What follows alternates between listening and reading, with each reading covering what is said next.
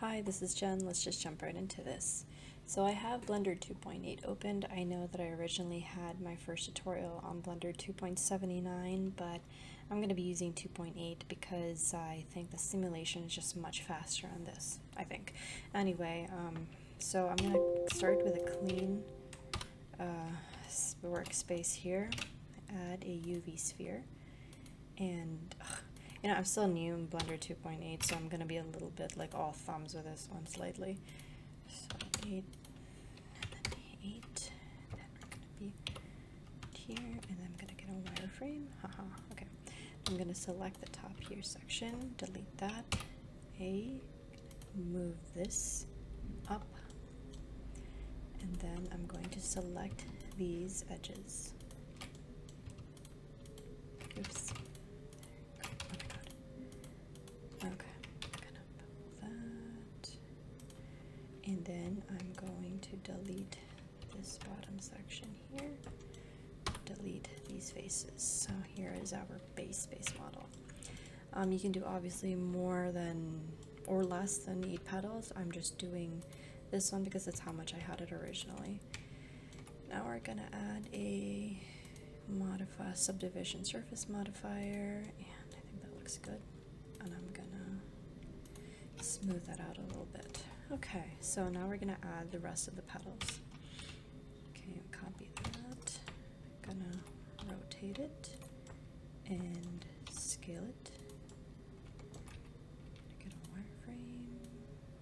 Okay, and then copy that, rotate and scale it. And yeah, I'm gonna scale it a little bit more. Okay, so there you go. You can do more layers if you want, but I'm just gonna do 3. Alright, so we're gonna create a vertex group. We're gonna select these middle vertices here, and then we're gonna go here, gonna add that vertex group, assign it, and then we're going to make sure, okay, good. Make sure we have that correctly selected. Alright, and then we're going to add our control sphere. I'm gonna move that up a little bit. Then I'm going to randomly click around. No, there it is. Okay, so wire. Okay, there you go. Make sure that our flower stays within the sphere because it's going to this is how we're going to animate it. We're going to use the sphere to animate how the petals are going to fall. Next, we're going to add keyframes to this to make the sphere smaller. So I'm going to hit I, location, rotation, scale.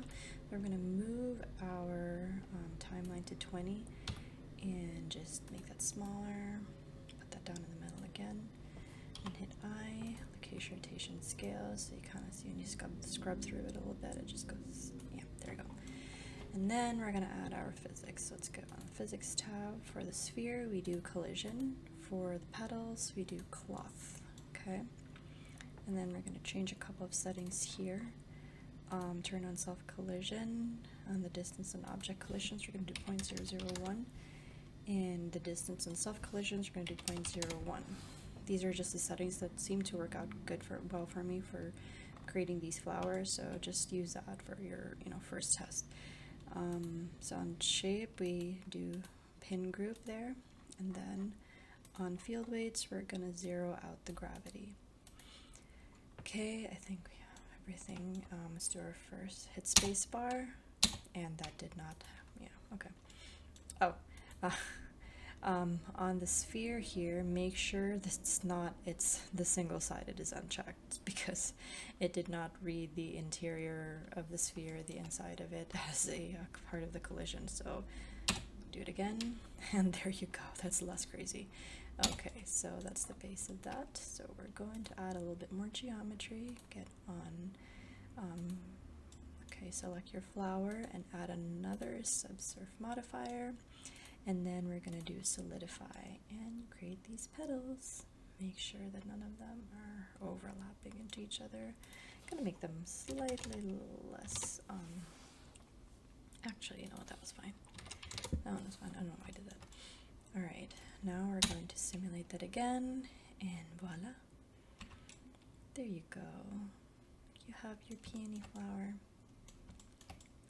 I'm going to add a little bit more geometry here on the outside, just to make the flower petals a little bit more flat in shape.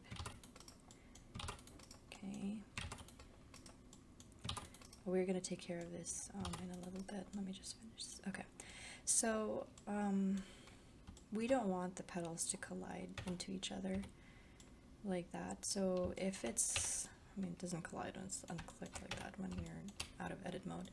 But I still want to make it a little bit like further away from the interior petals. So I'm gonna select the exterior petals, and we're gonna scale it up a little bit slightly.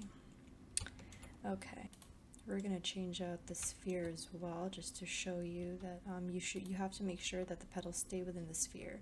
So if we do any changes, we're gonna go back to the frame and hit I again, location, rotation, scale. So there you go. All right, hit I again to simulate, and oh, there you go. See, it's even.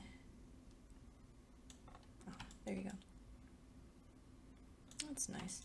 Okay, so there you go. That's the basic gist of how you create these flower petals. You can also make other stuff that has the same more or less shape, like artichokes perhaps, or cabbages, and you can even change how the sphere is going to behave throughout the simulation, because it's going to make the petals look a lot more, you know, the arrangement's going to be more different every time.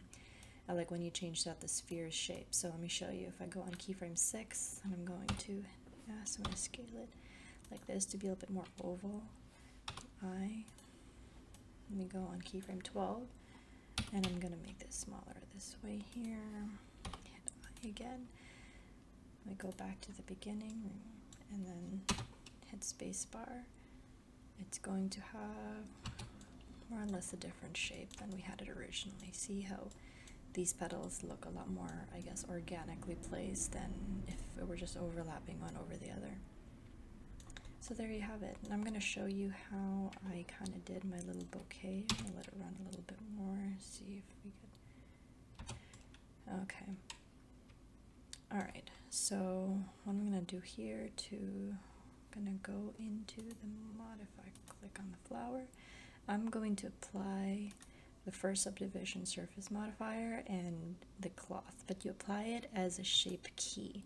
So what happens then, if you go to your shape keys here, select cloth, you can play with the values to see which part of the simulation you want the flower to open up, to kind of give you a little bit of variety. You can probably do it on a lattice too or something, or just manually scale it and shape it if you want, but this is just another option. Okay, I'm gonna open it a little bit, and then we're going to add another one here, spin it there. You can delete this one now. So yeah, that was a pretty simple way of creating the flower. I hope that made sense, and yeah, that's it.